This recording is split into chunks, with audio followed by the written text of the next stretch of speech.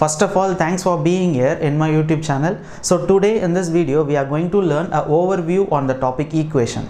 So friends, equation is one of the most important topic for all the recent competitive exam. Not only for the bank exam, if you are going for any IT sector interviews on campus, off campus, definitely you can able to see minimum of 1 mark in the topic equation. And if you are going for IBBS PO or SBA PO, I think maximum of 5 marks only on the topic equation. So equation plays a major role in aptitude topic. So friends, if you need to get 5 marks in the topic equation, first of all you should know what are all the different types of equation are there. So in lesson number 2 we have solved type number 1 quadratic equation. Then lesson number 3 again a quadratic equation, but it is type number 2. Then lesson number 4 quadratic equation based on square root. Then lesson number 5 which is a simultaneous equation. So there are many different types of equation. So try to learn all the different types of equation and practice minimum of 25 questions that is based on each lesson. So friends, before solving an equation, first of all you should know what are all the basic things that you need to find in an equation question. So friends, first of all, by seeing an equation you should say what type of equation it is, whether it is a simultaneous equation or whether it is an homogeneous equation or whether it is a quadratic equation. By seeing an equation you should say what type of equation. That is step number 1. Step number 2 is then we need to find what is the value of x and y. After finding the value of x and y, you should know how to compare the value of x and y, which is most important. After comparing x and y, and we need to say the final answer, that is relationship between x and y, whether x is greater than or x is less than. So friends, totally there are 4 steps. The second step, that is we need to find what is the value of x and y. That is different case, right? Quadratic equation, we need to solve the equation by one method. If it is a simultaneous equation, finding an x and y value will be different. So after finding x and y value, you should know how to compare it and how you need to say the final answer. And initially by seeing an equation, you should say whether it is a quadratic or linear or homogeneous. There are different types of equation. Let me concentrate on what are all the different types of equation are there. So after seeing the different type of equation, then I can teach you how to compare x and y values and how to say the final answer. So let me move on to point number 1. Let me move on to the different type of equation question. So friends, question number 1. X square plus 11x plus 28 is equal to 0. Then y square plus 7y plus 10 is equal to 0. So by seeing this equation, first of all you need to say whether it is a linear or simultaneous equation or quadratic equation. You need to guess what type of equation it is. That is important because each and every equation question should be solved by different methods. So friends, listen carefully. If an equation contains x square, x and a constant, if an equation contains x square, x and a constant, so definitely the equation will be a quadratic equation.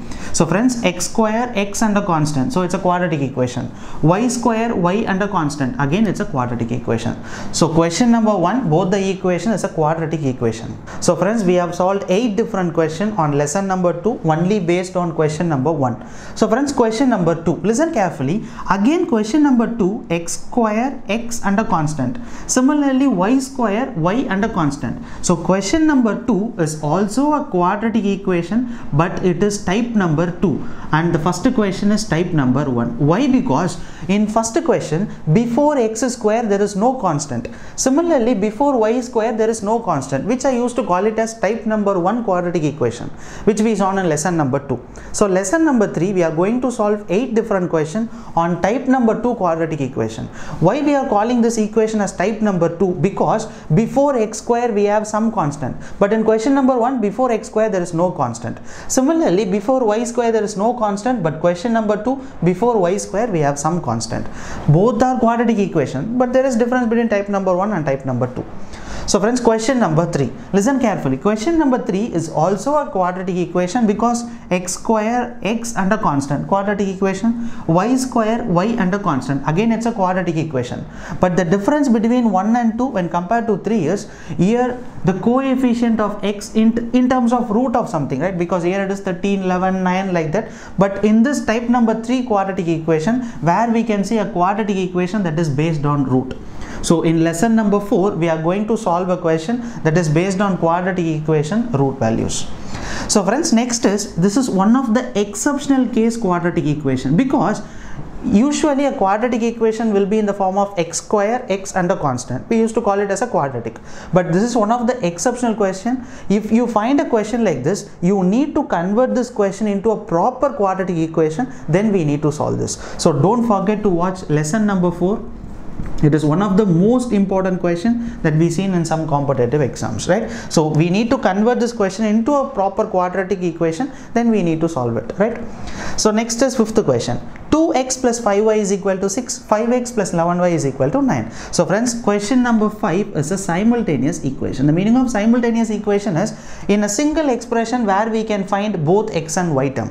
So by using, that is by solving both the equation, we need to find what is the value of x and also what is the value of y. But in the previous case, by using equation number 1, we need to find what is the value of x. By using equation number 2, we need to find what is the value of y. But in question number 5, by using simultaneously both the equation, we need to solve what is the value of x and also what is the value of y. So we used to call this equation as simultaneous equation. So lesson number 5, we have solved 5 different questions on this topic. So friends, if the equation starts with x cube, if it is x square, it's a quadratic equation. If equation starts with x cube, there are two methods to solve. One is a synthetic division method and the second is a long division method. So friends, listen carefully. There are two methods to solve this question. Either you can go with synthetic division method. Synthetic division method is one of the easiest method, right?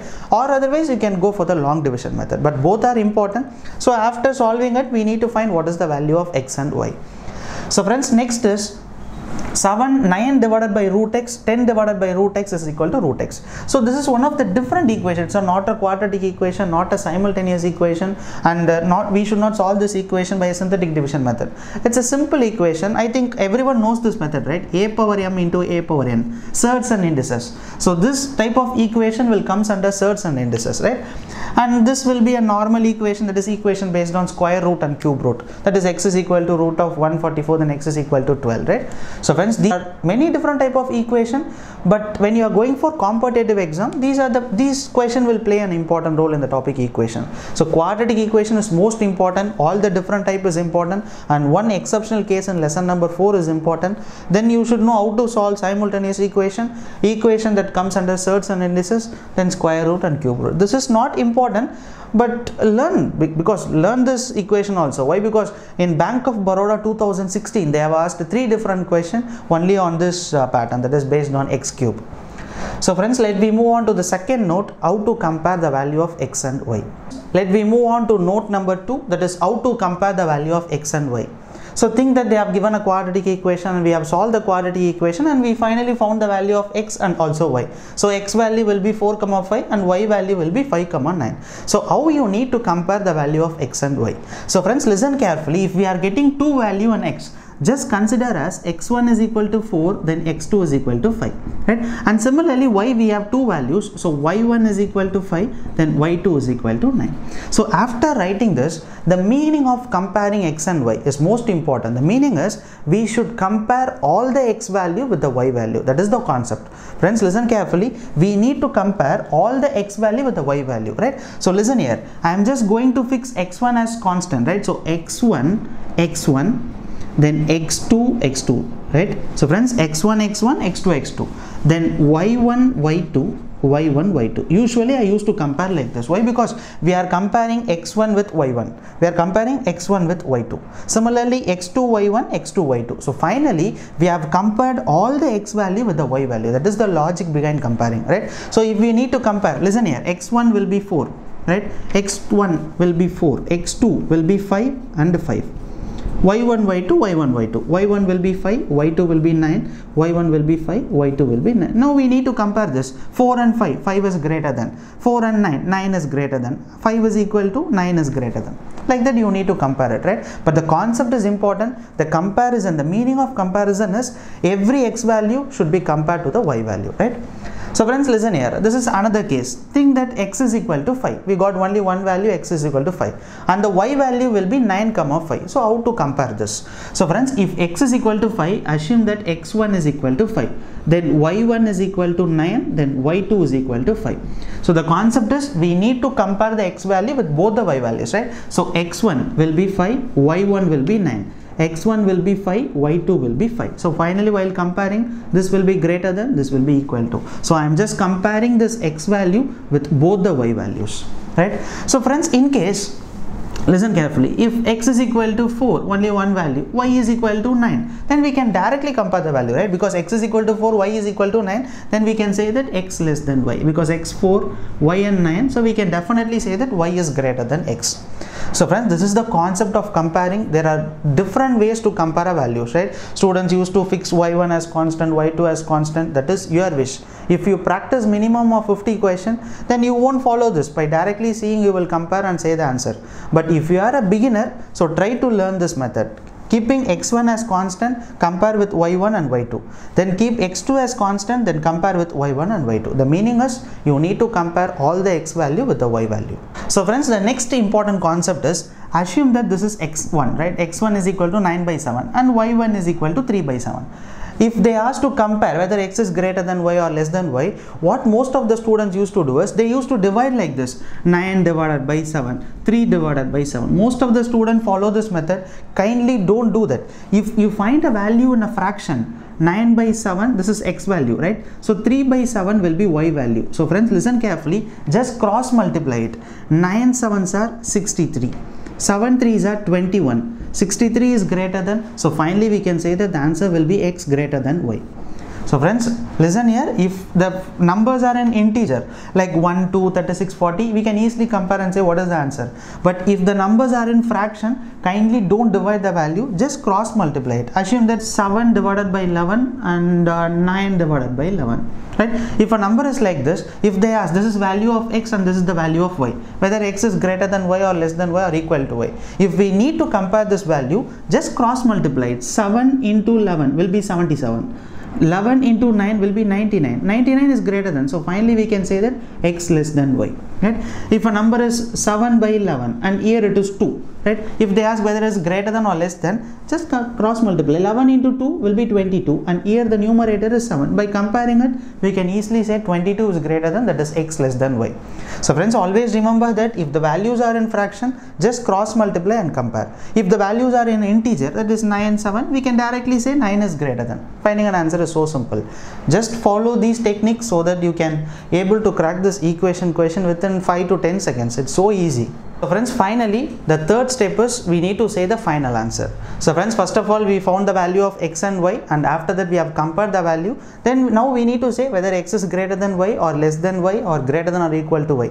Definitely the answer will fall under any one of this category, right? So less than, greater than, or greater than or equal to, less than or equal to, or cannot be determined.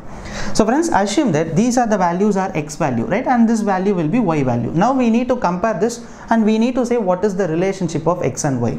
So friends, here it is 6 and here it is 4. 6 is greater than, right? 6 and 3, again 6 is greater than. 5 and 4, 5 is greater than. 5 and 3, 5 is greater than. So friends, by comparing all the x value with y value, in case number 1 x is greater than y, case number 2 again greater than, case number 3 again greater than, case number 4 again greater than. So final answer must be x greater than y. So for this case the answer is x greater than y. Assume that if all the values are less than, while comparing, if all are less than, then we need to say the answer as x less than y. Let me move on to case number 2. So friends, minus 7 and 7. So 7 will be greater than, because positive and negative, positive will be greater than. Minus 7, 9. We can say that 9 will be greater than. 6 and 7. Again 7 is greater than. 6 and 9. Again 9 is greater than. So for this case, we would say the answer is x less than y. So while comparing it, the final answer that we got is x less than y. Assume that if it is 9 here. For an example, I am saying if it is 9 here, then we used to say the final case will be 9 equal to 9. So friends, in this case, x less than y, x less than y, x less than y. In the last case, x equal to y. So the final answer should be x less than or equal to y.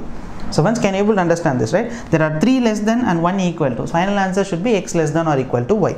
If there are 2 less than and 1 equal to, again the answer must be x less than or equal to y. If there are 2 greater than, assume that greater than and equal to, the final answer must be x greater than or equal to y. If there is 1 greater than, and equal to while comparing. Again x greater than or equal to y. If all the values are equal to, then we need to say the answer is x equal to y. So that is the logic of x greater than or equal to y and x less than or equal to y. And this logic will be x greater than y and x less than y.